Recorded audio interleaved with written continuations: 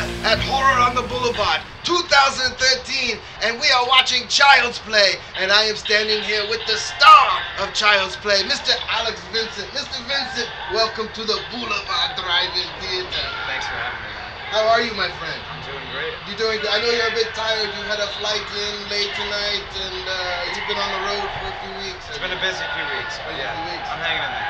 You've been doing a lot with the Curse of Chucky, have you not? Yeah, we're promoting the new film Curse of Chucky. Just came out on Blu-ray DVD, along with the Chucky collection, all 6 films in one collection finally, which just came out on Tuesday, so yeah. Excellent, my friend. So anybody can pick that up now at any store. So it's ready. And you have a small role in it, do you not?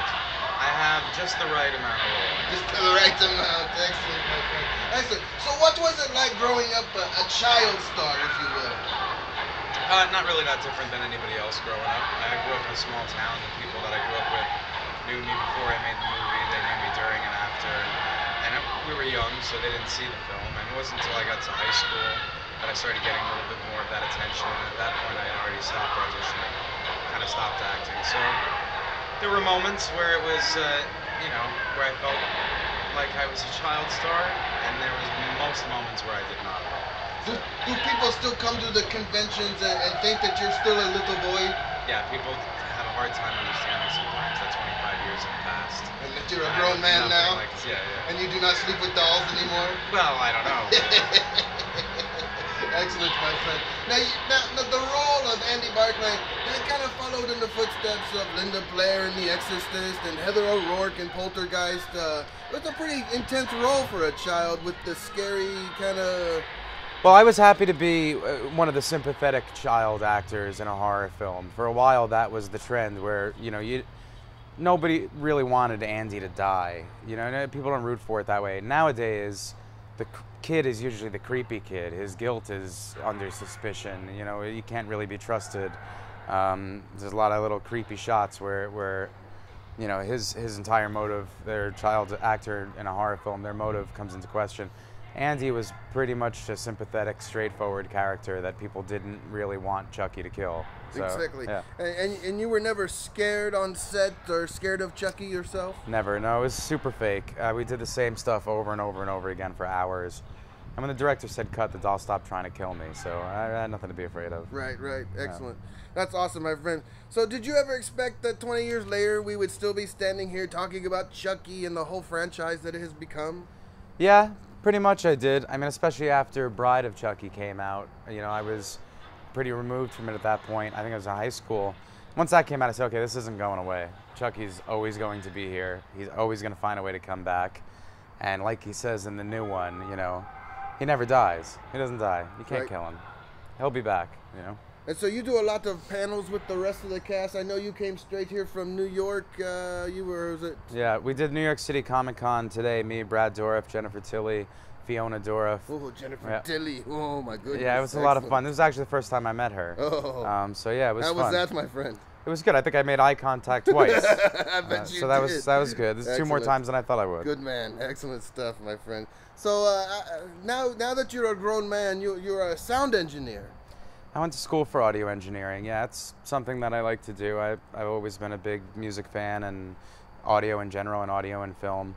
I just shot a film down in Florida. I actually write a lot too. I've written several screenplays, and I wrote a film. It's a horror film called House Guest. A low-budget, independent horror film that we made in Florida. Just like any other independent, low-budget horror film, except it's not in the woods. That's like the only difference. But I wrote it, I act in it, I had a lead role in it, and I did all the audio work and original scoring for it. So and when is this fun? When is this coming out? We have it out. We put it out on DVD. Out? We put it out on DVD this month. Yeah, I don't make a movie for 25 years, and I put 2 out in 1 month. Oh my goodness! And no wonder you're so busy. Yeah.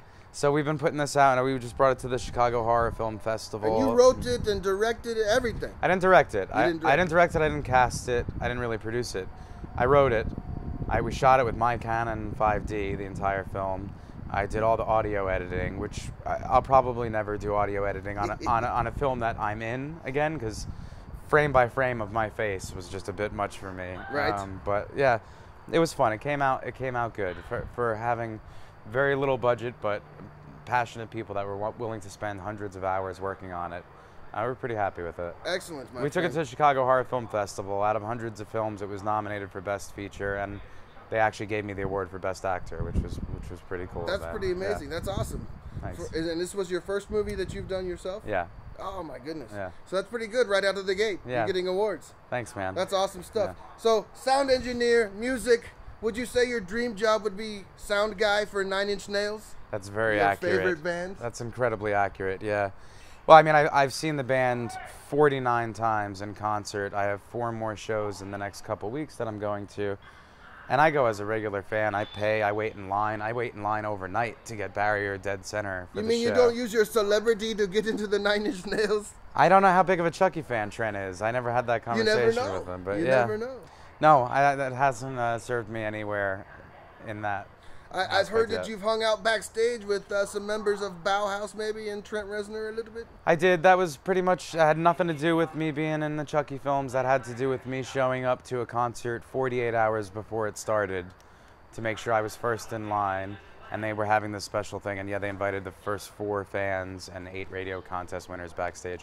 That was like, those videos are on YouTube too. They played 4 songs, Reptile and Warm Leatherette, and Peter Murphy's song called Strange Kind of Love and a song called Night Clubbing. Yeah, it was about the best day ever. So what is your favorite Nine Inch Nails album? Well, it would be silly for me not to say The Downward Spiral because I guess... The most commercial. Nah, I wouldn't go as far as saying that, but then again, it's also hard to deny that The Fragile might be the best album of all time.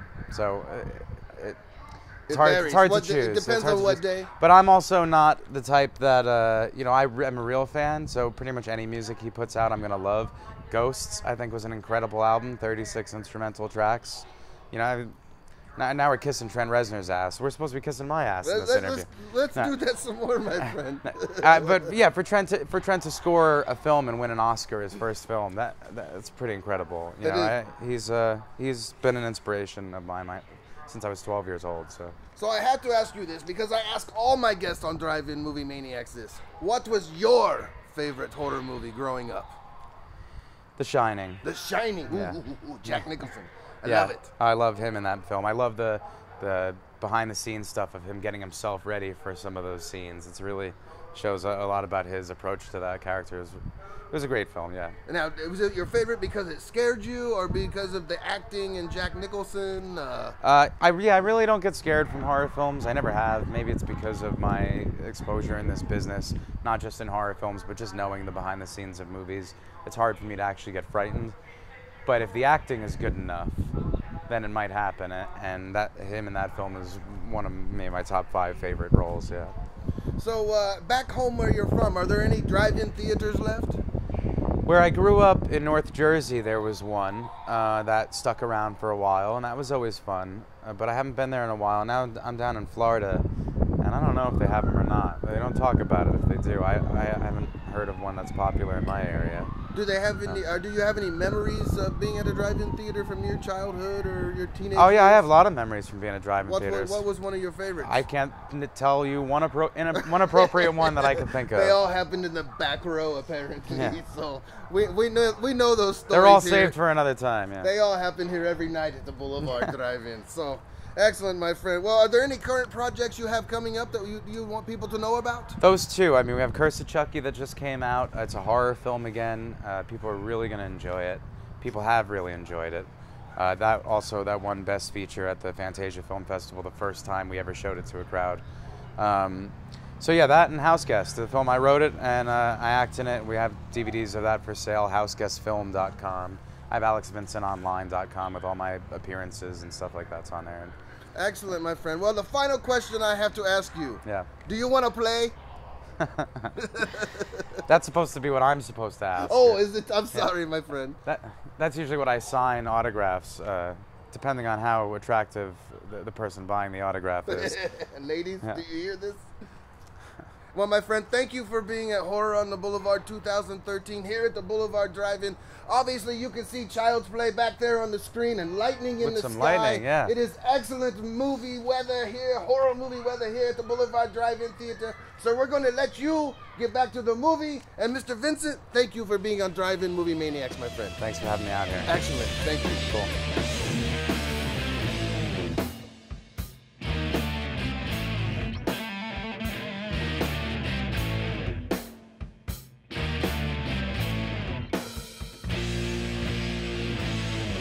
tonight.